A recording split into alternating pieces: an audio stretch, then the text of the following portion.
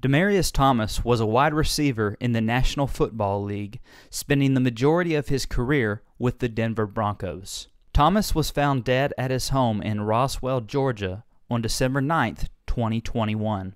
He had experienced health problems following a car crash in 2019, and police said that his death was attributed to a medical issue, quote unquote.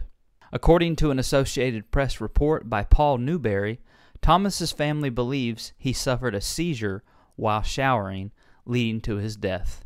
He was only 33 years old.